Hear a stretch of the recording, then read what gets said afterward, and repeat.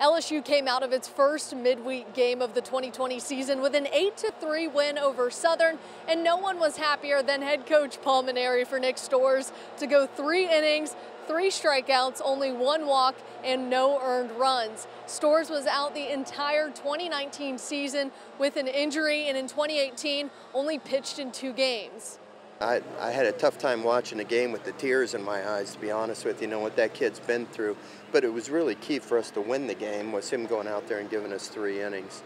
He did a tremendous job, and then really Beck was great as well. So those 2 guys really were the key to us winning tonight, giving us 5 key innings. Yeah, it's definitely emotional.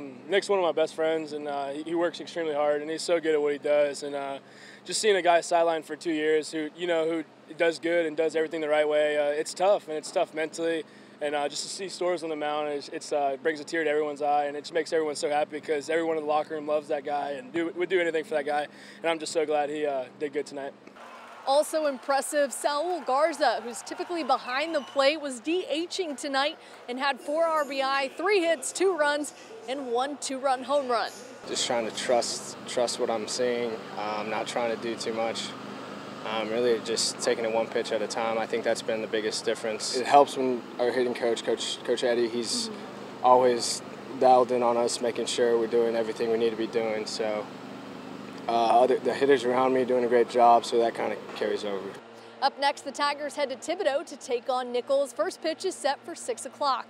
For your Geaux Nation report, I'm Brooke Kirchhoffer.